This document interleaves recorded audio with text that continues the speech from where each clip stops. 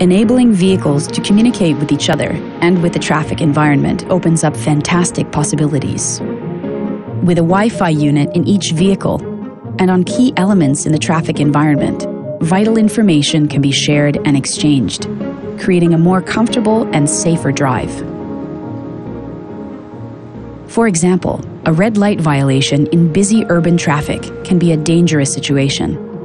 But the combined information from the traffic lights and other vehicles makes it possible to alert you in time if a crossing car ignores a red light.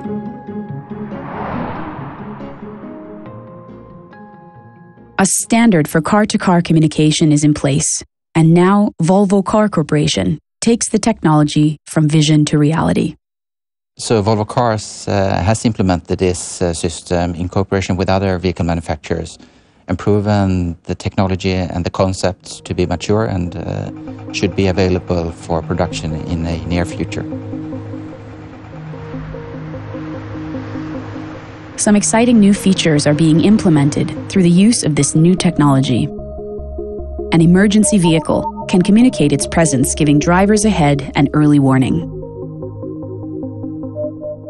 Another feature to improve traffic flow is the Green Light Optimal Speed Advisor.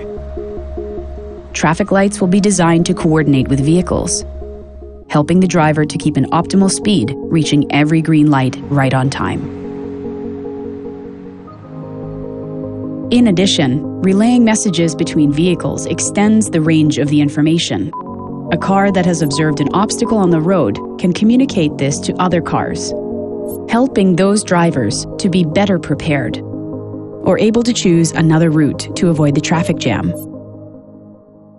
It's exciting to work with this new technology. At Volvo, we have been working with the radar, laser sensors, camera systems for a long time. And I think car-to-car communication technology can be a next thing to make our vehicles even safer. In the future, I think we will see more applications also to increase convenience for the driver.